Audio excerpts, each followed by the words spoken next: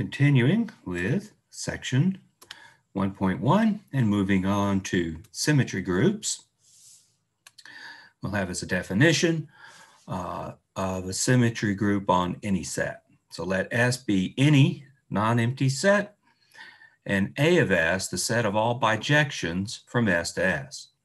Then A of S forms a group under function composition,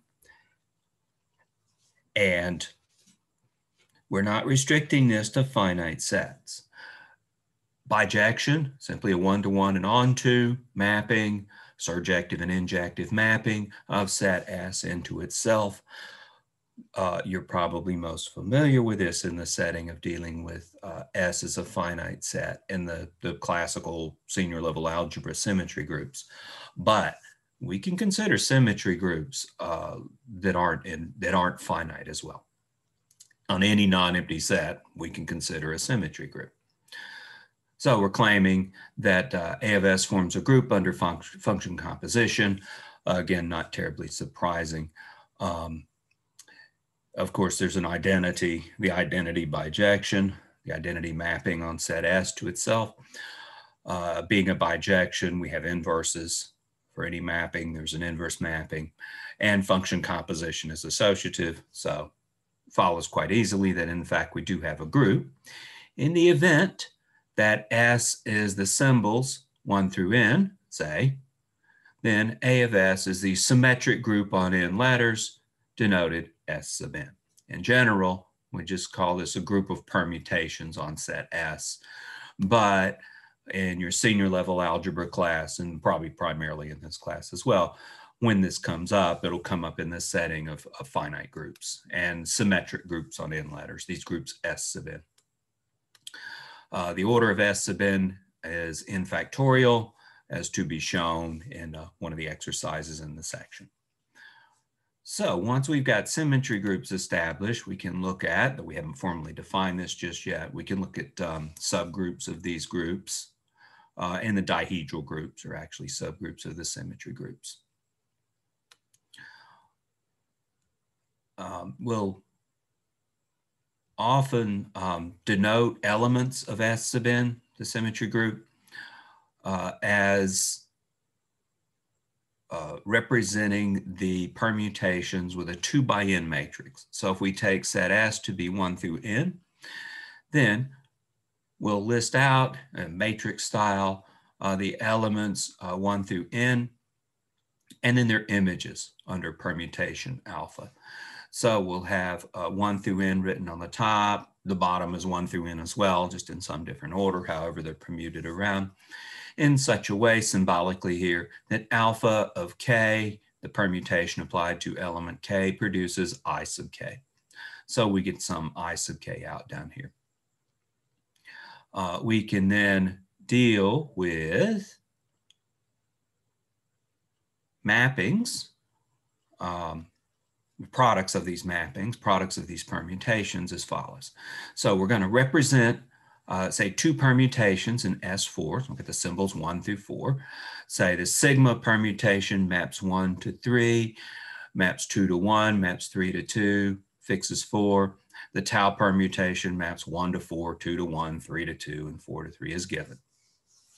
So we want to see how to multiply these together. Now, we want to think of these permutations sort of as acting on the set S. They do things to the elements of set S.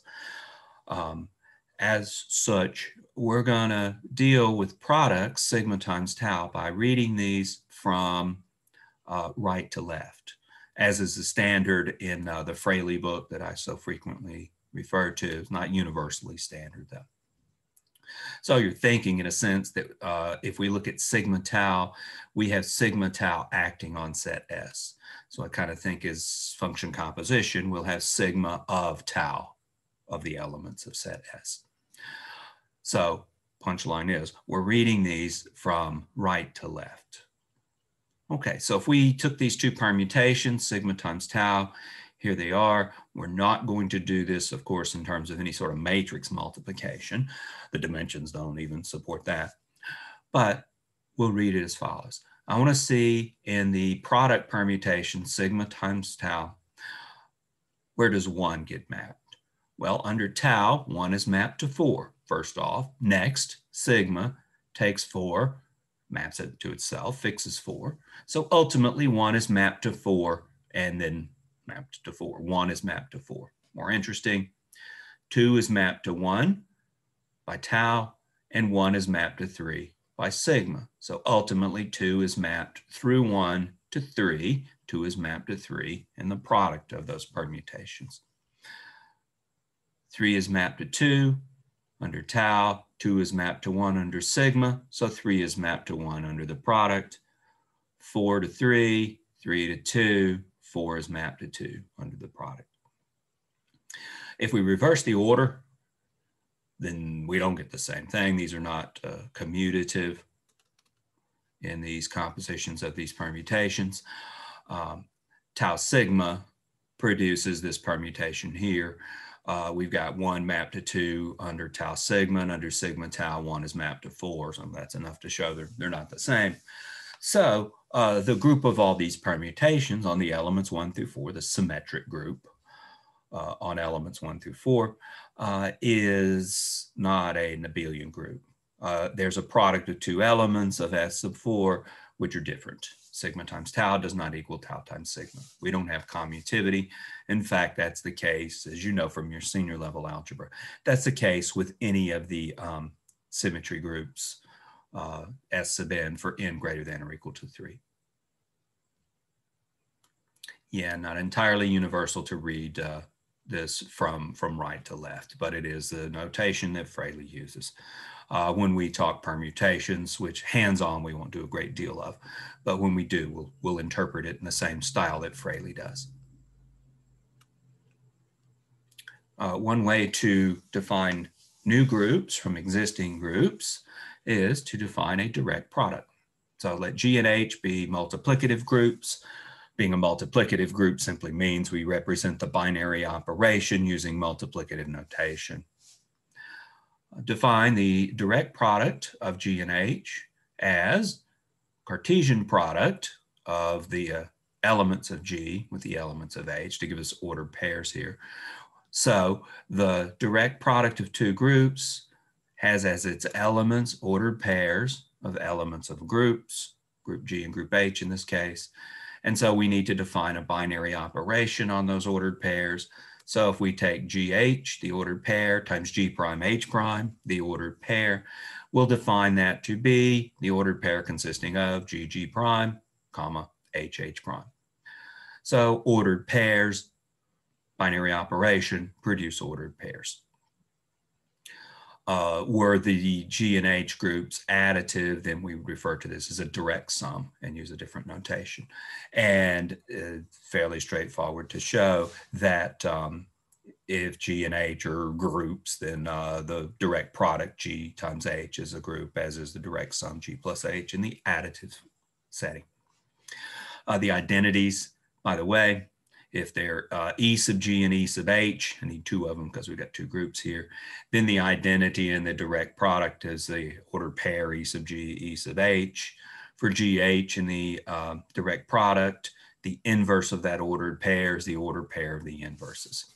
Pretty straightforward, pretty elementary how these ordered pairs interact. So there's a way to build new groups from existing groups. Strictly speaking, what we have as examples of groups so far is pretty limited. Something we will do in section 1.4 is consider cosets and quotient groups. To do so, we'll approach it from a perspective of dealing with equivalence relations with respect to elements of the groups. So in the following, we'll introduce an equivalence relation on, we'll do it in a general setting instead of groups, we'll do it actually on monoids. And we're going to use the equivalence classes of these equivalence relations to set up some new kind of groups, ultimately leading us to quotient groups. So take R, a relation represented by tilde. So tilde is a symbol we'll use. This notation here is simply R is the name of the relation, and tilde is a symbol we'll use for it. So let tilde be an equivalence relation on a monoid G. that satisfies whenever A1 is related to A2 and B1 is related to B2, and we're in the setting of a monoid, that is a group, except we may not have inverses, that implies that A1 times B1 is related to A2 times B2, or equivalent, if you like. Such an equivalence relation where we get these conditions satisfied for all elements of the group G, the monoid G. Such an equivalence relation is called a congruence relation. And when we have congruence relations, we're about to claim we can make groups out of the equivalence classes. So the claim is the set G mod R. I'm going to read this G mod R because really modular arithmetic will be our standard example of this kind of behavior. But I'll read this G mod R. G is the monoid. R is the relation. So actually, we'll take it to be equivalence classes most of the time. The set G mod R of all equivalence classes of G under R is a monoid itself under the binary operation defined by, here we're letting X bar denote the equivalence class containing X. So we're saying the equivalence class containing A times the equivalence class containing B is by definition the equivalence class containing AB. So we're using the operation in the monoid G right here when we multiply A and B together. And we're defining a binary operation right here. We're defining a binary operation on this thing, the set of equivalence classes. And the claim is a monoid. So this definition of a binary operation produces a monoid on the equivalence classes, a monoid whose elements are equivalence classes. And in addition, if G is a group, then so is G mod R. If G is a billion, then so is G mod R. Of course, we'll primarily use this in the setting of groups. So let's look at a proof of that. Okay, so we'll take equivalence relations and show that equivalence classes forms first a monoid, and secondly, forms a group and an abelian group with additional hypotheses. Okay, one of the main reasons we look at equivalence classes is equivalence classes partition a set on which the equivalence relation is defined. Equivalence relations partition this set into equivalence classes. So we can take all the equivalence classes, they're pairwise disjoint, and they partition the set on which they're defined. In this case, it's monoid G on which they're defined.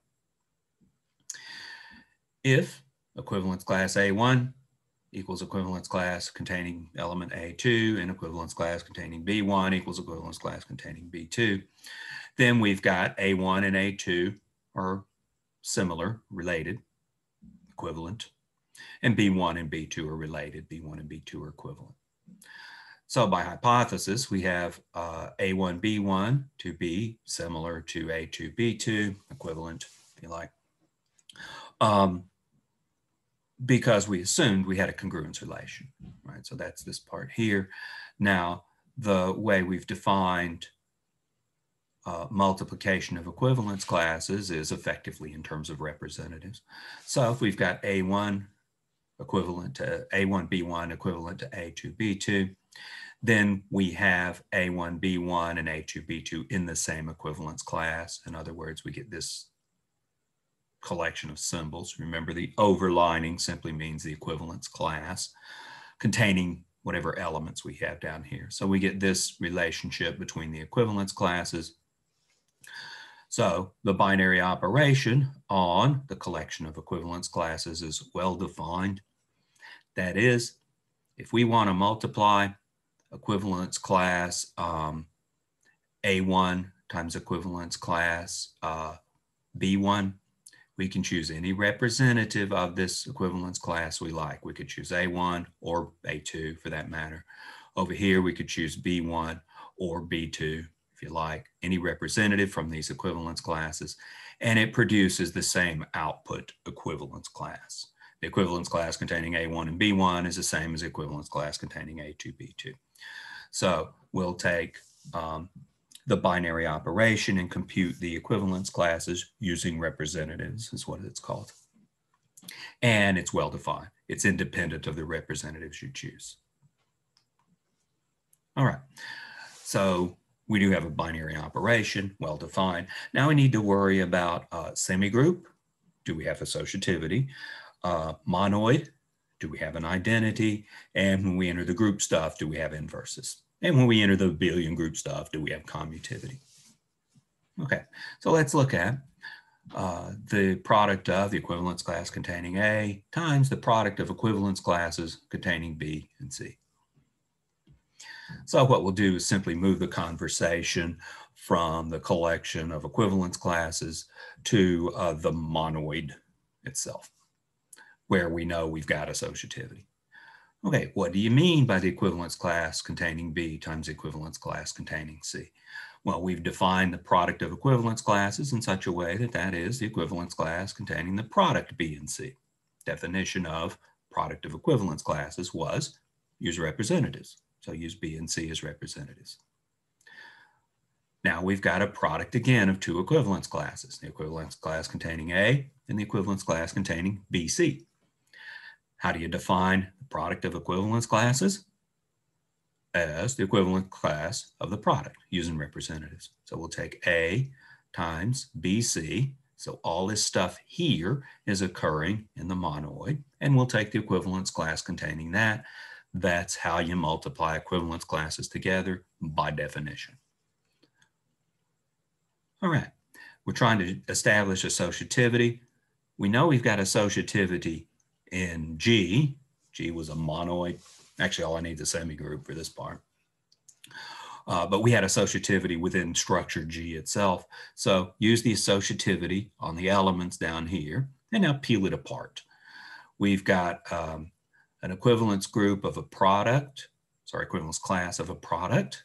By the definition of product of equivalence classes, that's the equivalence class of the first in that product times the equivalence class of the second. So that allows us to break this up as a product of equivalence classes. Do it again in this AB equivalence class to get equivalence class containing A times equivalence class containing B. Definition of how you multiply equivalence classes together again. And indeed, we've got the equivalence class containing A times the product of the equivalence class containing B times equivalence class containing C equals this. We've got the associativity on the equivalence classes. So we've got an associative binary operation on this G mod R thing. It's a semigroup. So it has a binary operation, and that binary operation is associative. That's what a semigroup is. What's up with identities? We actually claimed it was a monoid. Let E be the identity of the monoid G and consider the equivalence class containing E. If we take the equivalence class containing A times the equivalence class containing E, then kind of similar to what we just had, we get the following.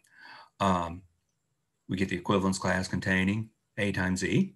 That's how you multiply equivalence classes together. A times E, looking at the product of the two elements of algebraic structure G, not the equivalence classes. A times E is A itself. So we'll make that substitution. E is, say, an identity, because we're considering a right identity.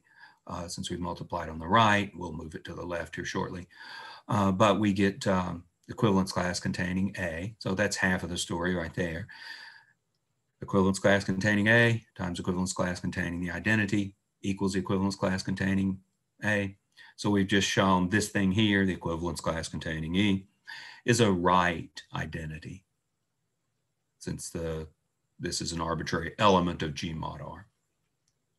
Now let's go through it and introduce the identity again, but this time on the left. A is the same as the identity times A. B is a left identity as well, left and right identity.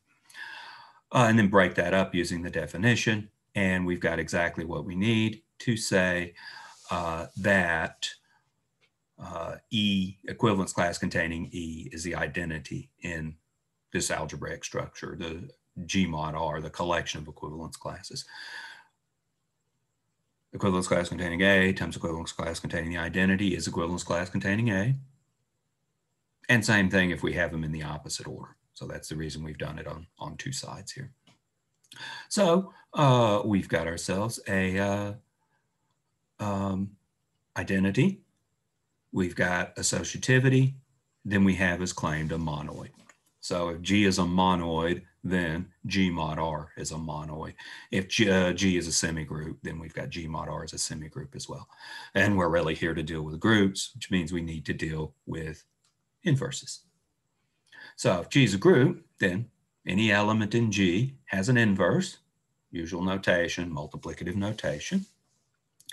We just need to confirm that the equivalence class containing A inverse times equivalence class containing A equals the identity in this algebraic structure. This algebraic structure is G mod R, which we know at this stage to be a monoid. So we do know that it has an identity, and this is what the identity is, as established before. And we need to take that product in the opposite direction. So this is quite similar to what we just did. So equivalence class containing A inverse times equivalence class containing A. You ought to have the hang of it by now. How do you multiply those together? By taking the equivalence class of the product, A inverse times A. But A inverse times A is the identity. We're in a nice little group G at this stage. So we get the equivalence class containing the identity. And that is the identity in G mod R, what ultimately we'll call a quotient group with appropriate hypotheses. Now, the identity can be written as A times A inverse, of course, and then we can split those up using the definition of multiplication of equivalence classes. And that's exactly what we need. This thing times this arbitrary element of G mod R equals the identity. Reverse the order, also equals the identity. Then this thing, that's the inverse of this particular element of G mod R. So we've got associativity of the binary operation. We've got an identity element, the equivalence class containing the identity of G. And we've got inverses. And the inverses were kind of the obvious thing. The inverse of the equivalence class containing A is the equivalence class containing A inverse, provided G's a group. All right. So we're using congruence relations to define a new group, something we'll ultimately call a quotient group. The equivalence relation will be particular to the setting when we do quotient groups, but that's to come in, I think it was section 4. So the equivalence classes of a congruence relation form a group.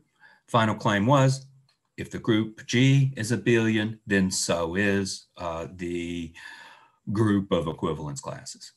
Okay. If G is abelian, then A times B equals B times A. So we need to show the equivalence class containing A times equivalence class containing B is the same as this product here. We get commutativity in the multiplication of the equivalence classes, piece of cake. Take the product of the equivalence classes, use your definition for that multiplication to change the setting so you can have a conversation about group elements, G.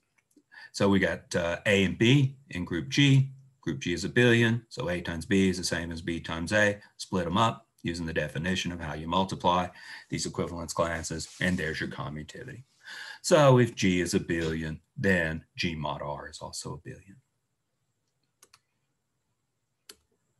Okay, so that conversation comes a little bit out of the blue, but we're foreshadowing some things that will happen later when we look at quotient groups. And we'll approach quotient groups in terms of equivalence relations. And normal subgroups. You've seen normal subgroups before, I'm sure. But we'll actually approach it in terms of equivalence relations, which will be related to normal subgroups. You're certainly familiar, probably before you encounter modern algebra, with A is congruent to B mod M, with just modular arithmetic. So probably the most familiar equivalence relation you've seen is that of equivalence modulo M on the integers. That is, we'll say A is equivalent to B, A is related to B, if and only if A is congruent to B mod M.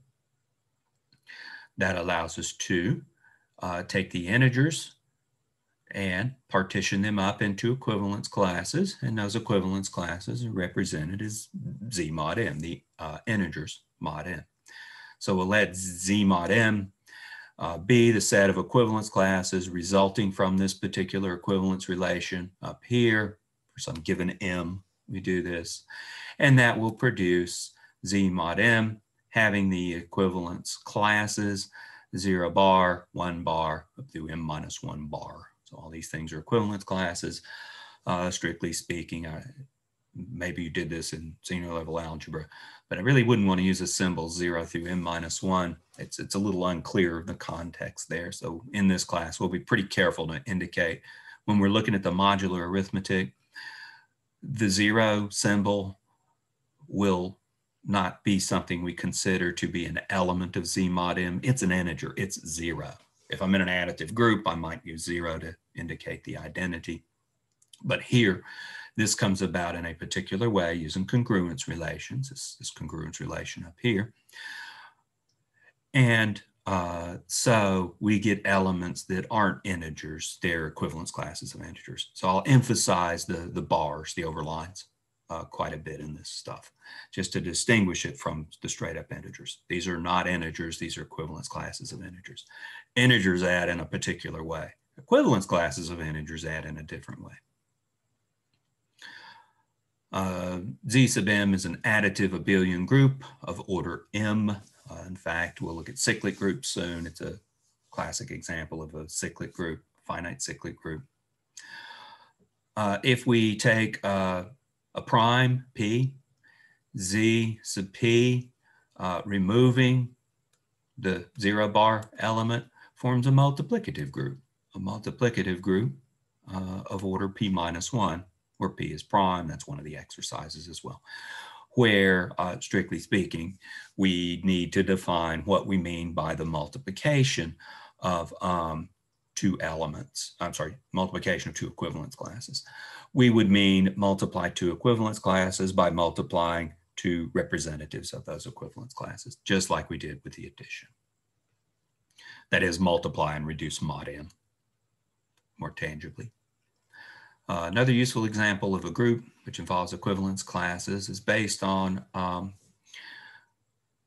relation on the rationals. We'll say A and B rational numbers are equivalent, are related, if and only if A minus B is an integer. This is considered in one of the exercises in this section as well, exercise 8. We know if we have a congruence relation, that's what you're to show in exercise 8. If we have a congruence relation, then we can look at the equivalence classes under that congruence relation, and they'll form a group. That's what theorem 5 said. So, in other words, Q mod Z, as I will read it, Q mod Z forms an additive group where we take one equivalence class plus another equivalence class and define that sum to be the equivalence class of A plus B. Same thing we did in theorem 1.1.5, except this is an additive notation instead of multiplicative notation. We have products there, we've got sums here. It's just a binary operation. This is called a group of rationals modulo 1. An important group in the theory of infinite abelian groups is something called a Prüfer group. It's explored in exercise 10. It's denoted Z of P infinity. It's a subgroup of this particular group, Q mod Z. And how many properties did we give? Additive group, yeah, it's an abelian group as well. Of course, all this addition of rationals and addition of integers, everything in sight is commutative. So we're dealing with an abelian group here as well. So this so-called Prüfer group that pops up in one of the exercises, it's a subgroup of the rationals mod Z. Okay, we're going to look into some sort of technicalities at this stage, maybe that you didn't even think to explore in senior level algebra. We want to put a meaning on for elements A1 through A sub n of group G. What does A1 times A2, blah, blah, blah, times A sub n mean? What does it mean to multiply n elements of a group together?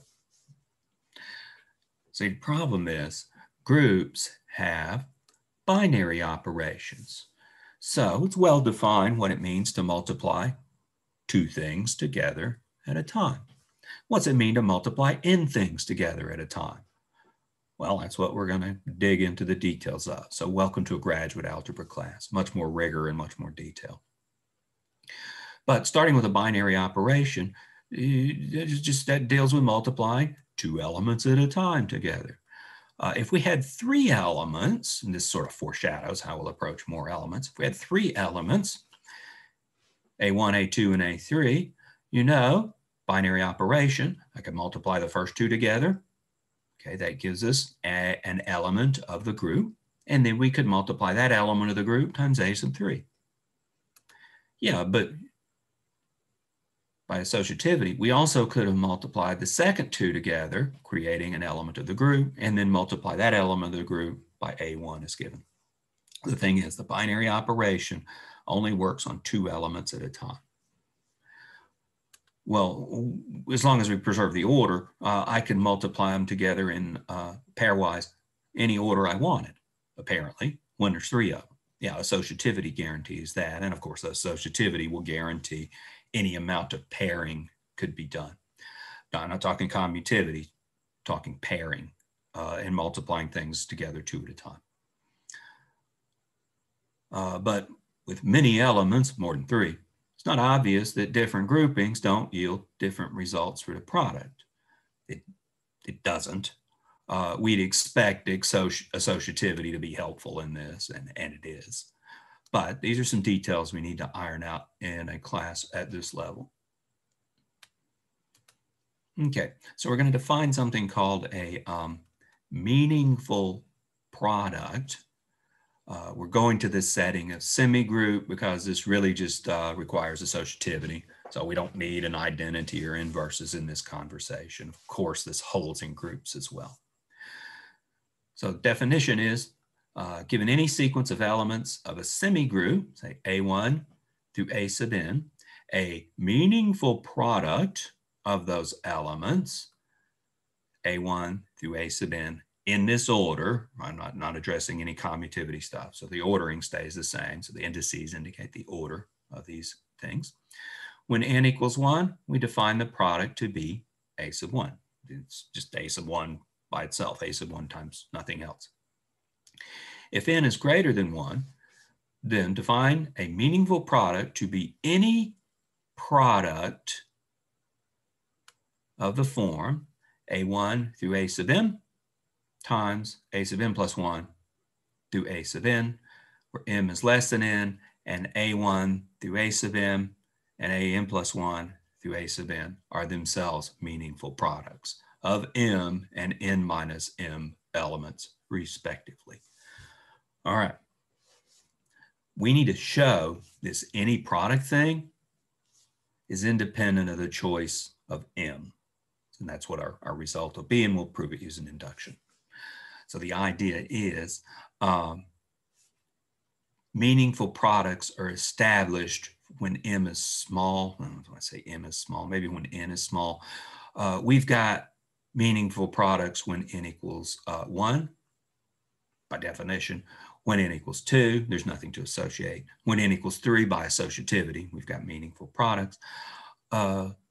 So we'll inductively have these other meaningful products defined. So we will have defined what it means to multiply A1 through A sub m. We'll define what it means to multiply these things together. That being done, then we'll define the meaningful product of A1 through A sub n as the product of these m times the product of these n minus m elements. Throughout, you're just multiplying together two things at a time. This first thing, which has been dealt with inductively in some sort of meaningful product style, and this second thing. So you're simply multiplying these two parenthetic elements of the semigroup together. Okay, but it says any product of this form. So that allows you maybe to multiply the first one times all the last ones when m equals 1, or multiply all but the last one together when m equals n minus 1, and then multiply the last one. This different approach, we need to show, doesn't produce different group elements. So that'll be the theorem to be shown. We need another definition. This will be done in terms of induction. We need the strong principle of mathematical induction to show that this meaningful product stuff given up here actually is well defined. Hungerford refers to the recursion theorem in a footnote in this conversation. The recursion theorem is just basic mathematical induction as well. Okay, so we're going to define something called a standard n product. And if you were to speculate how you might define a product of n things, this is probably what you'd guess. So we're defining the standard n product of elements from semigroup G, A1 through A sub n as follows. So it's done recursively. The standard n product from 1 to n of A sub I of these elements, that is A1 times A2 through A sub n, is defined as when n equals 1, it's simply the single element you get. When n is greater than 1, the standard product from I equals 1 to n of A sub I is defined as the standard product from I equals 1 to n minus 1 of A sub I times A sub n.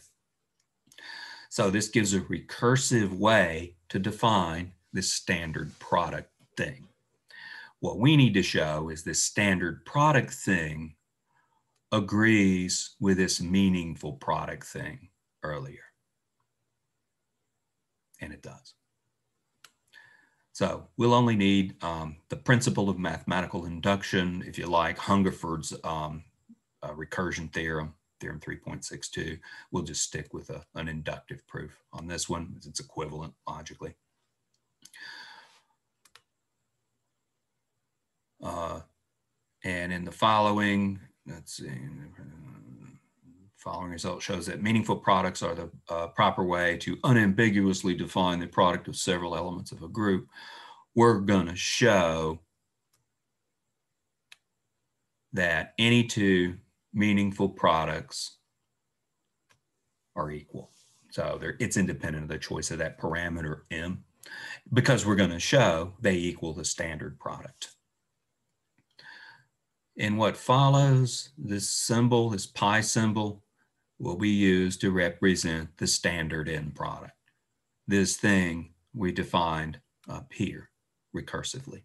So when we define, or when we use the symbol with a pi, it indicates this thing here. And this is defined for any number, any finite collection of elements in a group. Okay, so the theorem claims for A1 through A sub n from a semigroup, again, we don't need identities or inverses in this conversation, so they go for the weakest hypotheses, but of course this holds for groups as well. Any two meaningful products of A1 through A sub n retain the order, are equal. So we'll just use induction on n, the number of those elements. We'll show that any meaningful product is equal to the standard n product, the pi notation that we had introduced. Certainly this is true for n equals 1 by definition. It's true for n equals 2. Quite clearly A1 times A2. I mean, there's nothing much to do with that. Even when n equals 3, we get it by regular old associativity, as we argued earlier. But we'll take n simply to be greater than 2. Greater than 3 would make sense in what we're going to do. But we'll take n to be greater than 2. This is how the book approaches it. Then, by definition, the product of A sub 1 through A sub n is the product of A sub 1 through A sub n times the product of A sub n plus 1 through A sub n, where the m is an arbitrary number between 1 and n minus 1. So this is how we've dealt with the meaningful products. Now, suppose we've established that the standard product as defined recursively, represents the product of A1, say, through A sub k. K is less than or equal to n. Here we're dealing with, if we have n things, m's assumed to be at least one. So this involves a product of less than or equal to, or well, strictly less than. It looks like the way we set it up. Well, we're going to go to n plus 1. When we look at a product of n plus 1 things, here we've got at least 1 and at most n. Here we've got at least 1 and at most n as well. So we'll be able to use the induction hypothesis on those. So here comes the induction hypothesis. Suppose we've established that a product of k things is given by the standard product of those k things, which is defined recursively, and this holds for k less than or equal to n. And then we'll consider k equals n plus 1. So here comes the induction step.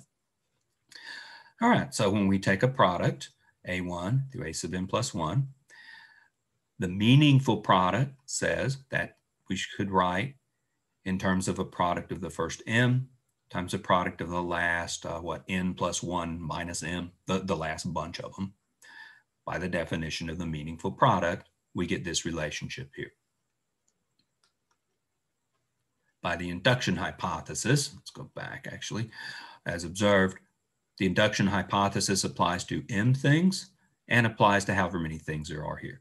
There's at least 1 in each of these, so there's at most n in either of these as well.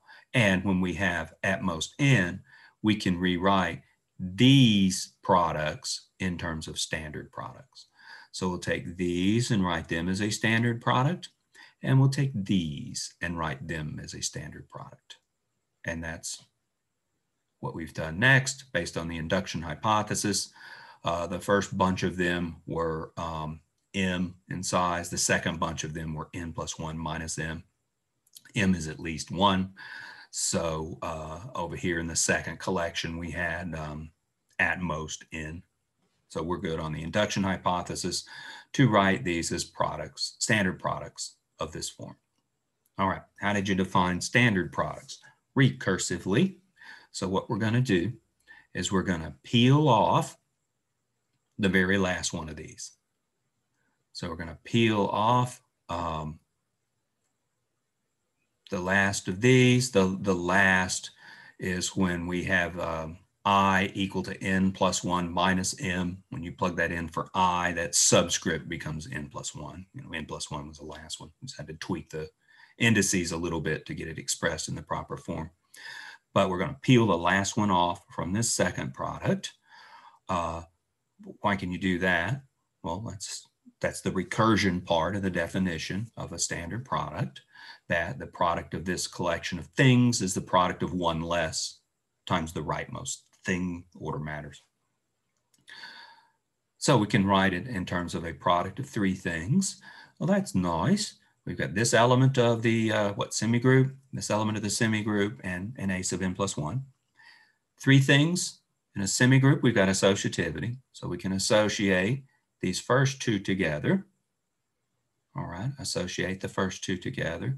Then we've got the a sub n plus 1 over on the side. So now we've got a product of 2 standard products, 1 to m, 1 to n minus m.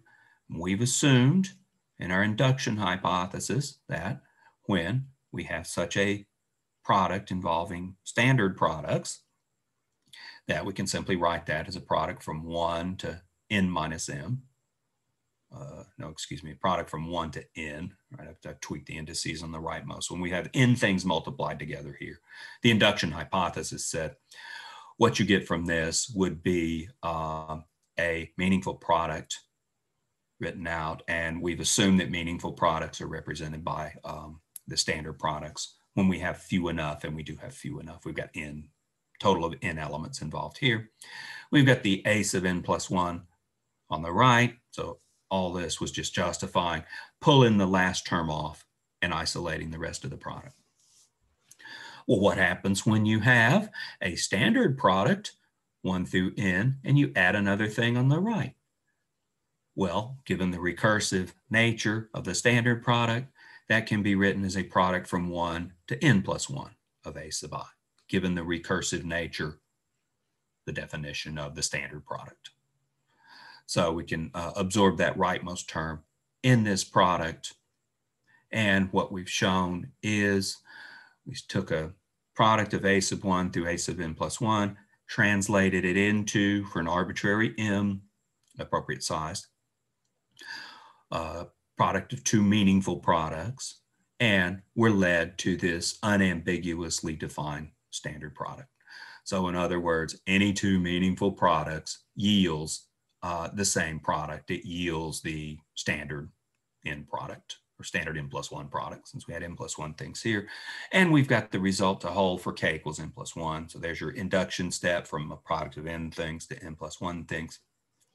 So in general, for any natural number n, the meaningful product, that is pair up things in product of m of these terms, and then the product of the remainder of these terms. Any meaningful product yields the standard n product. So we're good to go and unambiguously talk about the product of n elements as, it's not written out specifically here. Let's return to the notes. We can talk about any product of n elements simply as the symbols A1 times A2. Got a clean place to state it. There we go. Back a couple of pages. A1 times A2, blah, blah, blah, up through A sub n. I don't need to go through and smother this thing with enough parentheses to make sure I'm only multiplying two things together at a time. If we had 3 elements, all those parentheses, there's only 2 choices. If we had 4 elements, I'm not sure how many there'd be. We'd have parentheses all over the place in terms of pairing things together. It's a little complicated counting argument because, well, I am stuck with the same ordering. We didn't make any comments about commutativity. But we don't need to put parentheses around everything, even though we have a binary operation, and force it to deal with 2 elements at a time. We've unambiguously, thanks to theorem 1.1.6, we've unambiguously got the product of A1 through A sub n in that order defined. Preferably defined like this in terms of this standard n product is what we showed it equals.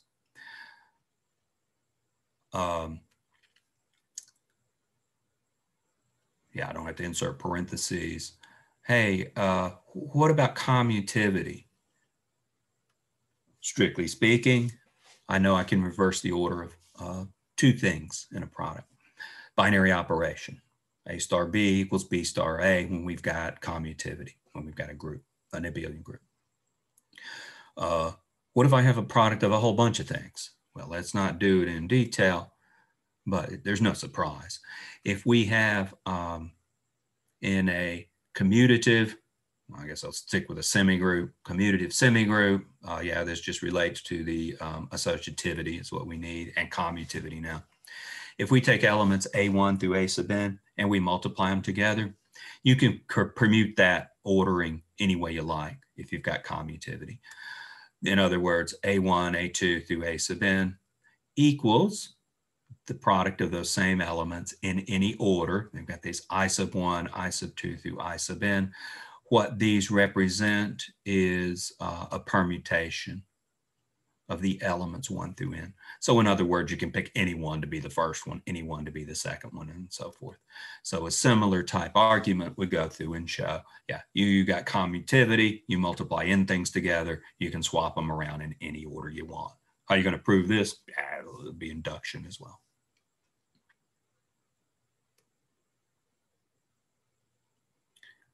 Little notation. This will come up especially when we consider cyclic groups.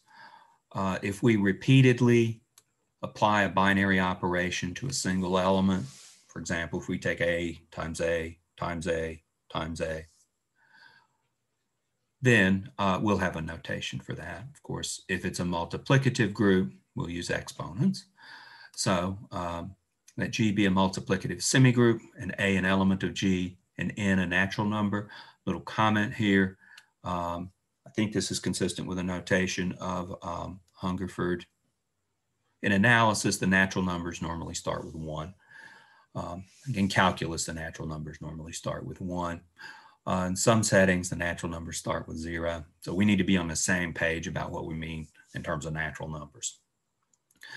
I mean, not sure if Hungerford means or not. Maybe Hungerford includes 0. I mean, natural numbers start at 1. So when I say natural number, I'm excluding 0. Sometimes I'll need to include 0, so I have to manually do it. You go around including 0 as a natural number. Well, sometimes you're going to want to exclude it, so you have to manually do that. So 6 of one, half a dozen of the other. When I say natural numbers, I don't mean 0. I mean 1, 2, 3. I mean positive integers. So when n is a natural number, a positive integer, the element a to the n in a multiplicative group is defined simply to be a times itself, a times a times a product from 1 to n of a sub I, where all of the a sub i's are a itself. And this is well defined. This is the standard n product, if you like. Simply multiply a by itself n times, and when doing so, we'll indicate that as a to the n power. Quick little observation, if we were in an additive group, we'd take that n to be a coefficient and denote a plus a n times with these symbols. That's a little scary there, because if we're in an additive group, you don't multiply. I might even read this as n times a, but that's nothing involving the group operation. The group operation is addition. It means it's shorthand notation for a plus a plus a plus a n times, as this is shorthand notation for a times a n times. So beware. We may use symbols like this, especially in the additive groups. Even in the group up here, there's no such thing as exponentiation in a group. There's repeated multiplication in multiplicative groups. There's repeated addition in additive groups. If we want to have an exponent of 0, if G is a monoid, so now I need an identity, a to the 0 will be used to represent the identity element. Down here, in an additive group, 0 times a would be used to represent the additive identity in an additive group. If G is a group and we have inverses, then for any natural number n, any positive integer, we'll define a to the negative n. So this is a to a negative integer power, is defined to be the multiplicative inverse of a to the n power.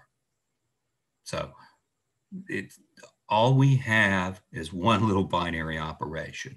There is no exponentiation. There is no reciprocals. There's just a binary operation. And we're repeatedly using that binary operation. This is just shorthand notation for multiplicative inverses in the multiplicative group setting.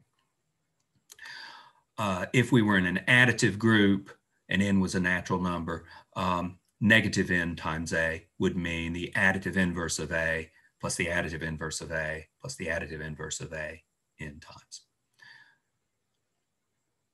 Notation that'll be quite handy on down the road. An unsurprising result concerning that notation is the following. If we take in a multiplicative group, a, if you will, to the m power times a to the n power, then we get a to the n plus m power. If we're in a group, then we could allow these m's and n's to be negative. So m and n could be any integers if we're in a group. If you're not in a group, you're only in a semigroup, then you better keep it with positive integers, what I call natural numbers. If you're in a monoid, then you can throw 0 in. And so respectively with these restrictions on those exponents. If we were in an additive group, then I'd say something along the lines of, m times a plus n times a equals m plus n times a. But there's no times in an additive group. It's shorthand notation and bad verbally. But what are you going to do? It's shorthand for repeated use of the additive binary operation. So these aren't in the least bit surprising. And if we have a to the m itself to the n power, there's not really powers. I need to get over that a little bit. Then what we'll get is a to the mn power. additively speaking, if we had m times element a, so we took whatever that is a plus a m times, and added it to itself n times, ultimately we'd end up with m times n copies of a plus a, mn times is the specific meaning of that. So there's a little bit of notation. Here's some things we'll take as given. Proofs of these, straightforward, tedious. It's not much in the way of graduate algebra to go through and establish these. But that takes care of section 1.1. We've got groups defined. We've got a very small list of examples of groups. We'll take care of that and head on into section 1.2 now. So have a nice day. I'll see you in section 1.2. Bye-bye.